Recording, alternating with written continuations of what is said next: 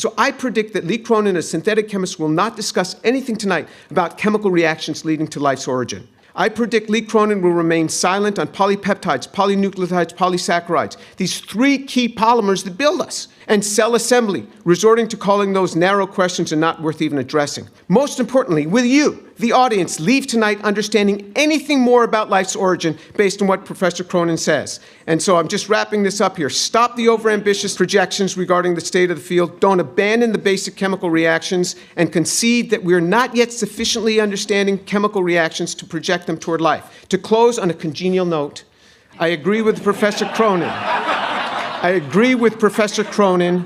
Origin of life research is a scam. Why? Because no one is really trying to actually answer the question or think it can be done.